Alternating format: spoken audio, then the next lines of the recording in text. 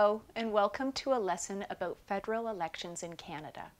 Election time is one of my favorite times because it's when the people of Canada get excited and interested in choosing new leaders and getting interested in what's best for Canada. So in today's lesson, we're going to work in your Discover Canada guide from pages 30 to 32. Now keep in mind that in this lesson, we're only talking about federal elections. And in federal elections, the people of Canada re-elect or choose a new member of Parliament, or an MP, to represent them in the House of Commons. By law, federal elections must be held on the third Monday in October every 4 years. The Prime Minister is allowed to ask the Governor-General to call an earlier election. Canada is now divided into 338 electoral districts. Please do notice the change from your guide where it says 308. This is one of those updates I told you about. Electoral districts are geographic areas all across Canada, and one MP represents each area in the House of Commons in Ottawa. Other words that we see in the guide that also mean electoral district are ridings and constituencies.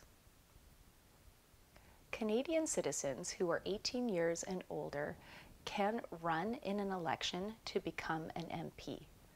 There can be many candidates or people who run for office in an electoral district, and that's a good thing because it's healthy to have some competition so that you get the best MP. At election time, the people in an electoral district vote for the candidate and the political party they like best. The candidate who receives the most votes becomes the MP for that electoral district.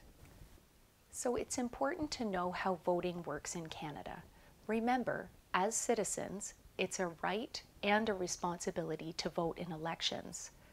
So here is a list that shows when a person is ready to vote in Canada. You must be a Canadian citizen. You must be 18 years old on voting day. And you must be on the voters list. Let's talk about the voters list for a moment. This is a list that is used for federal elections and referendums made by an agency called the National Register of Electors. It is part of a bigger non-political agency called Elections Canada. So this really is a permanent database of Canadian citizens who are 18 and older and are qualified to vote. When an election is called, Elections Canada mails out voter information cards to everyone on the list. The card has all the information you need about where to go and when to vote on election day. There is a number to call if you need any help, like an interpreter, or if you have special needs. If you know that you can't vote on election day, for example, maybe you aren't going to be in Canada on the election day, your voter card has information about what is called advanced polls. This is a way that you can vote before the election day, and your voter information card will have that information about where and when you can vote. You can see the government really wants to help people get out to vote. If you do not wish to have your name on the National Register of Electors, or you don't get your voter information card in the mail, don't worry, you can still vote. You can get your name added to the voters list at any time, including on election day. Now let's talk about the secret ballot. I know this sounds mysterious and exciting, but really it's about the fact that how you choose to vote is private.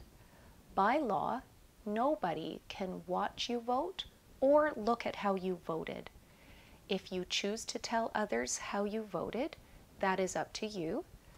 But nobody, including family members, your employer, union representatives, can pressure you into telling them how you voted.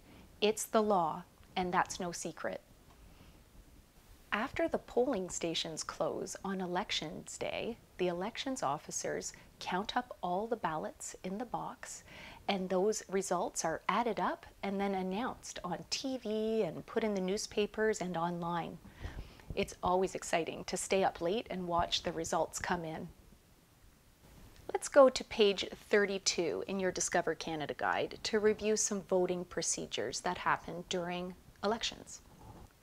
The first thing you see is that you get your voter information card in the mail. This is the card that tells you where and when to vote.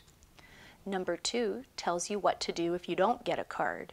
For example, if you move and don't get one, you can always go to the Elections Canada website and update your information, or call Elections Canada at this phone number.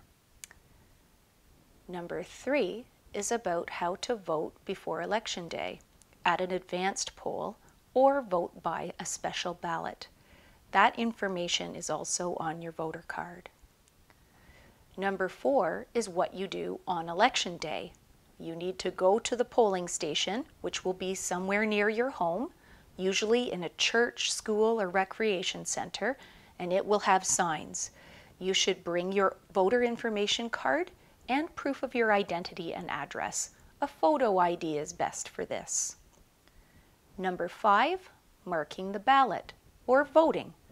You must make an X in the circle next to the name of the candidate of your choice. Here's an example of what a ballot looks like. Number 6, remember, voting is secret, so you will go behind a cardboard screen and mark your ballot. Then you will fold it so nobody sees who you voted for, and you will give it to the election officials. Number 7 is about the ballot box. The poll official will tear off the ballot number and give you your ballot back so you can put it in the ballot box. And then you're done.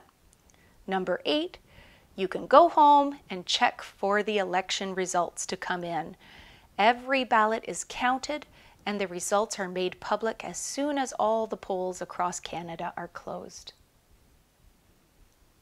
So I hope you liked learning about elections in this lesson. Like I said, I love staying up late at night and watching the election results come in. Voting takes a while in Canada because it's such a big country with a lot of time zones.